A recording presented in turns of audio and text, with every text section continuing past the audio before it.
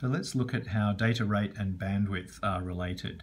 And sometimes people mix the two up in general conversation. You might hear someone say, our system doesn't have enough bandwidth, or our data processor doesn't have enough bandwidth. Are they meaning actual bandwidth in terms of frequencies, or are they talking about data rate? And let's look at the relationship.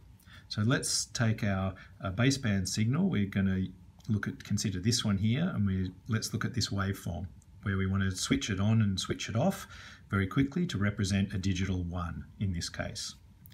What does that, we know that in Fourier transform tells us that in the frequency domain, if I draw the magnitude of the frequency components of this waveform, then it looks like this. And this distance across here, if this is t, if you take capital T time to send it, then the distance across here, we're looking here in the passband, is the distance 2 divided by capital T. What do I mean by baseband and passband?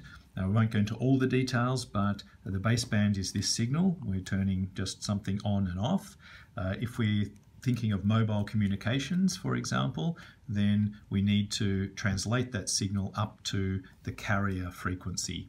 And this is done, for example, with amplitude modulation or with binary phase shift keying by multiplying by a carrier at that carrier frequency. So I won't go into all the details here, but I'm drawing here the passband and I'm indicating what the bandwidth is that you need either side of that carrier frequency if you are to transmit this signal at that carrier frequency. And that bandwidth is 2 divided by capital T. So for example, if we had, this means a data rate. The data rate is the number of bits per second. So this equals 1 divided by capital T, in this case, bits per second, because we are sending 1 bit, it's either on or off, that's 1 bit in the time of capital T. So that's the data rate, is 1 on T bits per second. And for example, if we were sending at 10 megabits per second, for example, then this bandwidth here in the passband is 2 times 1 on T, so that would be 20 megahertz of frequency that we would need. So to send this signal, we would need 20 megahertz. Well, actually, we would need more than that. Actually, to really send this exact signal that turns on and off so fast, as these small side lobes indicate, you would need infinite frequencies if you were to really represent this sharply turning on and off. So we don't want to have infinite frequencies allocated to just our one channel, because we want other mobile phone users to be allocated to adjacent frequencies. We'd like another mobile phone user to be using this frequency band, another mobile phone user using this frequency band, all in the same cell. And if we really had this waveform turning on and off like this, they would be interfering with each other, because this one's signal would be also using frequencies that interfere with the other frequencies that are in the other bands. So we aren't able to do this. We don't want to have this interference. What else might we do? Well, let's consider if we were to try to contain all of our frequencies within a certain range and have nothing outside. What would the time domain signal look like for this frequency domain requirement of absolute band limitation? Well, it turns out to be a signal which is also a sinc. I've drawn the magnitude over here in the frequency domain. I'll draw the sinc function over here, and this is a function that would look like this in the time domain. And this is because there's a duality property of Fourier transforms. And so what we see here is that again, if we want to have a signal that's only contained strictly within a band limitation, then it looks like this in the time domain. Okay, and if this means we could be sending another signal afterwards at t later, time t later, and this signal will be going through 0, and so it's not going to be interfering with the signal that comes at time t later. This might be if we sent a 1 followed by a 1. If we followed by a 0, for example, then we would have maybe a negative 1 here if we're doing bipolar, plus and minus ones, and so we'd have a negative waveform here, and then maybe if we sent another one, another positive waveform here, and so on.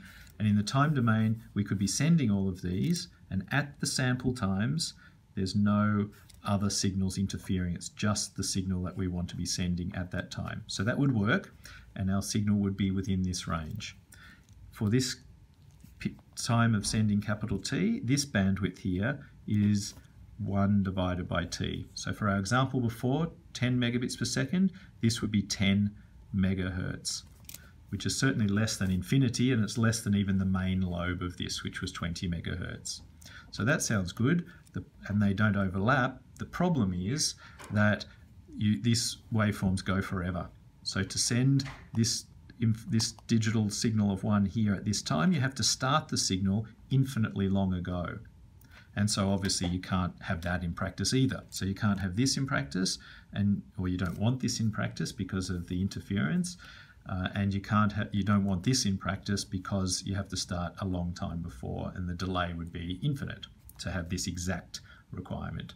So what do you do in practice?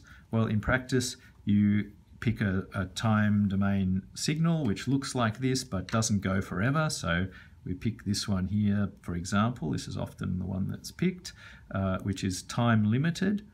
And so that's going to be the signal for representing a 1. The negative of that would be the signal for representing a 0. And then it doesn't go for infinite amount of time. And then in the frequency domain, it's a signal that takes more than just this bandwidth, but it's spread out like this in the frequency domain. And we'll pick this and the amount of spreading out, and of course then you probably also put a guard band in before the next allocation for the next mobile phone. And so then in another guard band here for the next mobile phone. So this bandwidth here then is going to be bigger than 1 on T, and you might pick something like, maybe you might pick something like 20 megahertz. So this is a compromise because you're realizing you can't have it exactly finite in time, and you can't have it exactly finite in frequency. So we have a compromise. And so this is how the data rate relates to the bandwidth. Of course, I've only talked about binary here, and another thing that can happen is you could have, instead of signals that are just 2 levels, or even this is also going essentially between 2 levels. It's either the -1 or the +1, the way we drew it here. You could have signals with different amplitudes to represent different levels. And so, for example, maybe this was let's take this example here. Sometimes this is 0 volts and 5 volts in some systems. We could have 4 levels, for example. Let's say 0, 2, 4, and 6 volts. So we could have waveforms that look like this, but we could give, instead of just having a 0 or a 5 volts, we could have 0, 2, 4, and 6, in which case we could map them to 2 bits each. 0, 0, 0, 1, 1, 0, and 1, 1. So now, in the same bandwidth, we would now be sending 2 bits, where previously, in binary, where there's only 2 levels, you're only sending 1 bit. So this would multiply the data rate by 2. So in this case, with 2 bits, you get a 2 times increase in the data rate. So it would be 2 times 10 megabits per second in our example of 10 up here. That sounds great. Maybe you could do more. Of course, you could do more. If you had 3 bits, you would need 8 levels, and 4 bits, you'd need 16 levels, and so on. And then this would be excellent for increasing the data rate, all within the same bandwidth. And so this sounds like something you'd like to do. Of course, as always with these things, there's a penalty that you pay. And the penalty is that for the same overall power, the levels are closer together. So here they were 5 volts apart, whereas here they're only 2 volts apart. And what that means is they're more susceptible to noise at the receiver. And so the data rate goes up for the same bandwidth, but also the bit error rate goes up as well. And then further things you can do to that to compensate for the increase in bit error rate. You might send some extra bits for redundancy, for trying to check whether errors have happened. And that, of course, means you have to take up some of your data slots for redundancy bits, which then means that overall your actual data rate is reduced because you're spending some of the time sending redundant bits to try to correct for any errors that are happening. So these are parts of the trade-off. You get increase in data rate from having multiple levels, but you get a decrease because some of them come in an error. And so this is there's lots of factors, and you can see these factors that relate between the data rate and the bandwidth. And it's not as simple as simply saying that there's a one-to-one correlation, 10 megabits per second needs 10 megahertz, for example. It's much more complicated, and it's always a trade-off between the type of waveforms you choose, the guard bands that you put in place, and the amount of error correction that you're doing in your system. So don't forget to subscribe to the channel for more videos.